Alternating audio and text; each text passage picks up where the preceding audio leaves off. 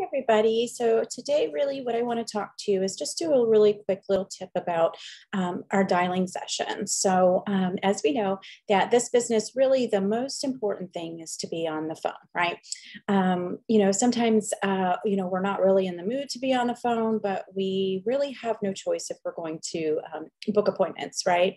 Or talk to families or do things over Zoom or do telesales because, this industry here, it's just based on a lot of phone calls, right? And anybody that's just starting, or those of us who have been in the industry previously, know that you have a specific amount of dials that you're supposed to do, whether it be each dial session or depending if you're doing your sales or your calls every day because you're doing telesales or Zoom. You have a specific amount that you're supposed to be doing in order to see the results that you're looking to see, right? So why I'm doing this about the dials is just because I want to encourage you guys to basically track your dials, right? On the website, we do have a dial tracker. And, when you're using such a thing, it keeps you more cognitively in tune with what you're doing, and you can actually calculate your results. So, as time goes on, whether you're a new agent or, an agent that's been in the industry or here at Family First Life for a while, it can kind of give you like a reference point, right? So for instance, your goals for the week, right?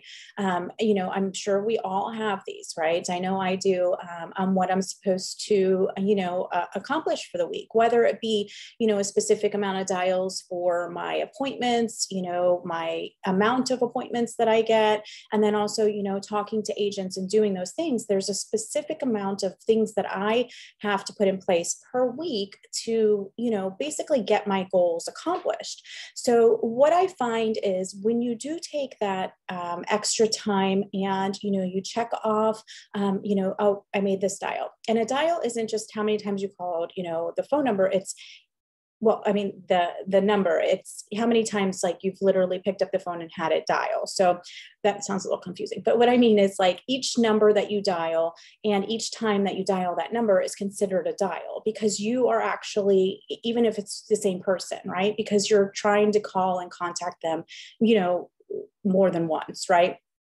So, you can mark that down. And this is obviously for those of us that are doing our dials still by hand, right? There are some really great systems that you can put into place or use, so like the phone burner, I know that you can upload all of that stuff with your Excel and, it'll go through everything and it'll kind of track your dials for you. Okay. I personally am still kind of using the dinosaur method of doing mine by hand.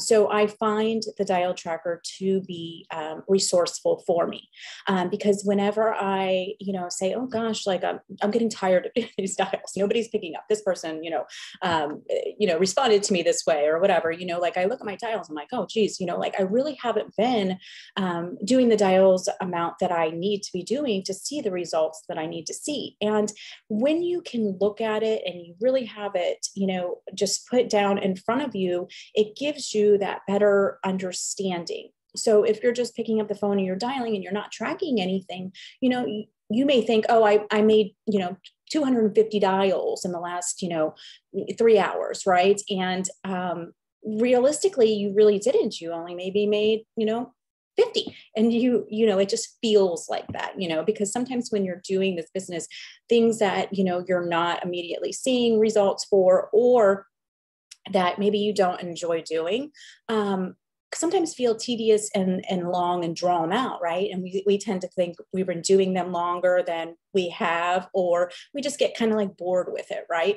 And, in order to maintain yourself and your business, you just want to, just just record that stuff down. And, what I find helpful too is, you can create a folder, you can, upload them into your computer, and you can kind of like analyze these things. And, it's good to analyze your business and your activity because it kind of keeps you more accountable for everything, and, the only person that's really pushing you or making you do your dials is you. Okay. Because I'm not going to come behind you and say, okay, well, you've only done this amount of dials, you need to do that. That's your job now as an independent, agent or business owner. You have to learn to be a good boss. And a good boss is, obviously, just writing things down, taking account, being able to review these things and, just see your growth or see if you're, not doing what you need to do to grow, because that's really where you will find